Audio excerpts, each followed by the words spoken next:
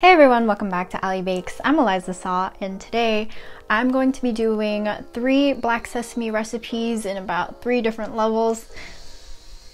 Apologies in advance, but there is construction next door, so if you can hear all the drills and whatever those tools are, I'm sorry.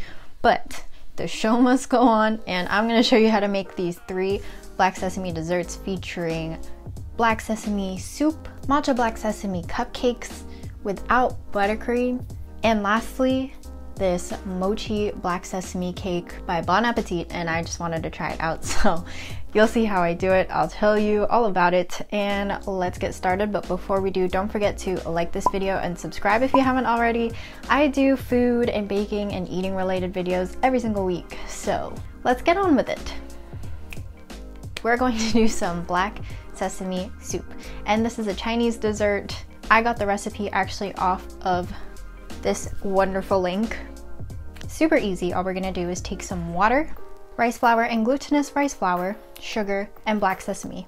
Break it down. So I'm sort of cheating. I don't have the whole sesame seed. I actually just have a packet of already ground toasted black sesame seeds. So what you're gonna do if you have the whole sesame seed is just put it onto a pan and toast it and move it around until it starts to crackle a little and you can smell that it's nice and toasty. And then you're gonna pop that into a food processor or a coffee grinder and just pulse it just until it's finely ground, but you don't wanna go overboard because then it'll turn into a paste. Or if you're lucky and you're like me, you can go ahead and just buy a packet of already ground black sesame seeds. So we're just gonna put everything into this saucepan.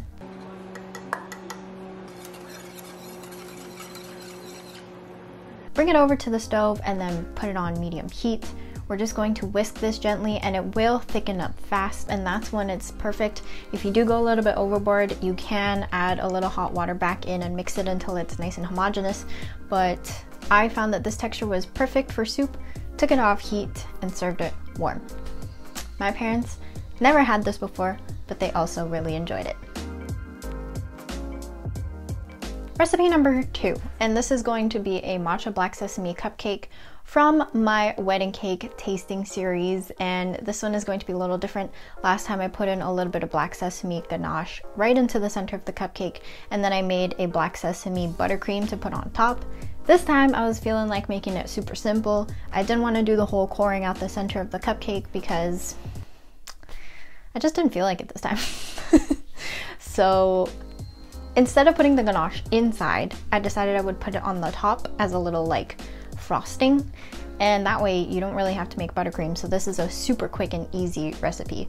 For the matcha cake base, you are going to need some flour, sugar, baking powder and salt, matcha powder, 1 egg, milk, oil, and vanilla extract. I actually didn't have canola oil, so I'm going to be using some coconut oil, but you could use any type of oil that you have on hand. And then to put it together, we're just going to whisk together the flour, sugar, baking powder, matcha, and salt. If you find that your matcha is super clumpy, you can sift it. Today, I was just going for it. I didn't sift anything. Oh, just me exposing myself for being sort of lazy. Okay. Then we're gonna add the wet ingredients, so the milk, oil, vanilla extract, and eggs.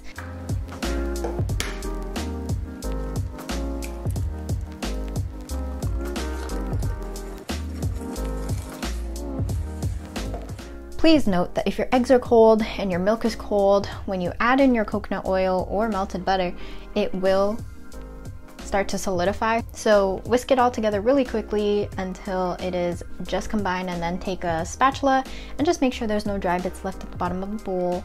And then we're gonna take an ice cream scooper, a large ice cream scoop. By the way, I do get this question pretty often, and it is what kind of ice cream scoop do I use or what size? I will put it in the description box below. And I also have a couple links for other tools that I use. So if you do use those links, please note that I do get a slight bit of commission off of each of those links. And it just helps me to continue creating content like this. So yeah, thanks. So yeah, we're just gonna scoop it into a 6-cavity cupcake mold. And I like to use this mold because I like to only make 6 cupcakes at a time, so that there's not too many laying around the house. But yeah, if you wanted to do a full pan of 12, you could just double the recipe. Also, it looks like it's not enough for 6, but I promise you, if you're scraping down your bowl as much as possible, then you will get 6 cupcakes. Also, you can even it out by taking a little bit of batter from every other cavity and then putting it into the last one, and that ensures a nice even amount of batter in all cupcakes. So this is just going to bake at 350 degrees Fahrenheit or 180 degrees Celsius for about 20 minutes, or until a toothpick inserted into the center comes out clean. But I find 20 minutes is perfect, so I never really test it. I should. I really should. Don't listen to me.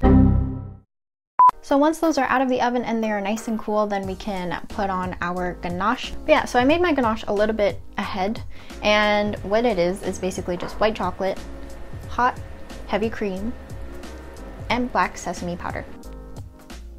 And so you're gonna make it by pouring the hot cream over the white chocolate. If it doesn't melt right away, then you can just pop it into the microwave for about 10 seconds at a time and stir it in between to make sure it's not too hot. Or you could put it over a water bath and stir it just until it's nice and melted. But I did the microwave method, and then I added in my black sesame seeds, gave it a good stir, and then I just let it to kind of set up while the cupcakes cooled. Once everything is nice and cool and set up, then you can just dollop about 2 to 3 tablespoons of ganache, and then you can just like kind of decoratively spread it out with a spoon.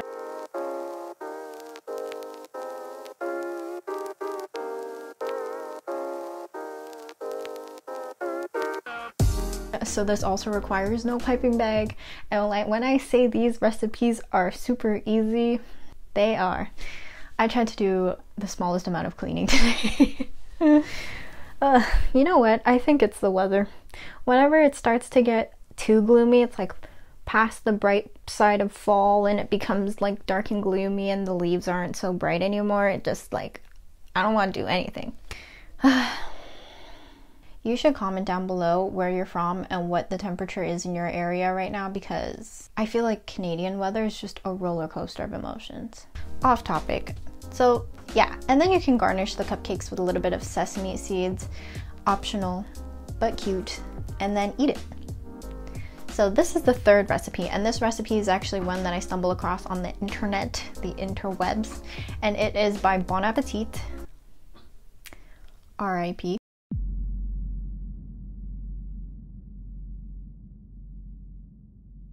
Yeah, and it is a mochi black sesame cake. So it sounded really good to me. I love mochi, I love black sesame, and I decided to make it. The only thing I didn't like about this was the way that it was sort of written out. There are a lot of ingredients that need to be divided, and then, I don't know, it just felt confusing to me while I was reading it. Basically what we're going to do is prep an 8-inch pan by buttering the sides and putting a circle of parchment at the bottom and buttering the parchment as well. Basically, you want to set aside some plain black sesame for your sugar caramel later on. And for the cake part itself, you're going to mix it with sugar.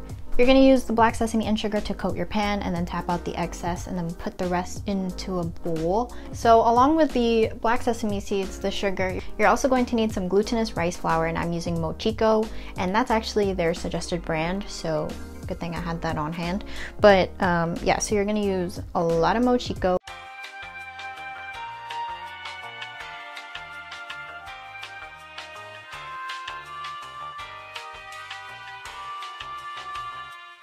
A little bit of salt, 2 eggs, some milk, some cream, and vanilla, some melted butter, and baking powder, which I later realized I forgot.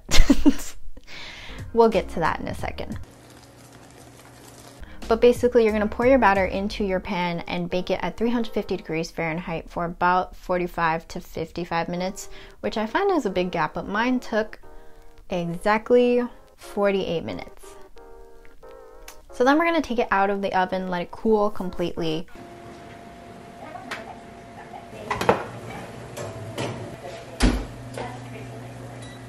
Take a knife, run it around the edge, flip the cake over onto some parchment in a pan, and then flip it again onto a cake stand. I actually didn't know if I should leave it upside down or if I should just serve it right side up, but I decided to flip it twice so that I could serve it right side up, because you are going to cover it with a caramel anyways. So to make this caramel, you're going to need some sugar and some water, and we're just going to boil that until it becomes the color of honey. And on the side, you've got some heavy cream, some black sesame seeds, and a little bit of salt. So to make this caramel, once you've reached that honey color, we're just going to take the cream, pour it in, be careful, it will splatter, it will bubble. Or if it doesn't come together right away, you can pop it back over to the stove just for a little bit to melt the caramel on the sides.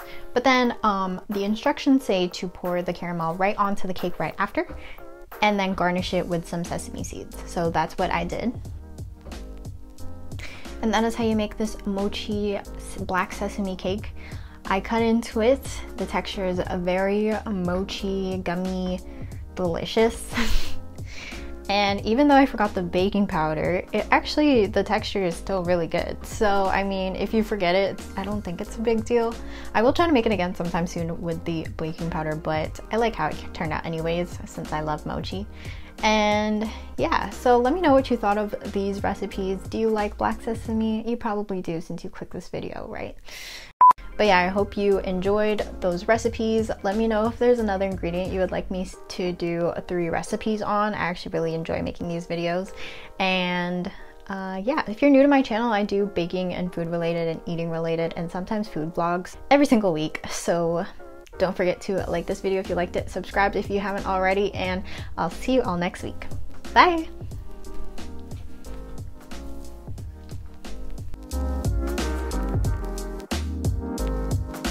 You can really tell I've had a coffee right before opening up my camera, but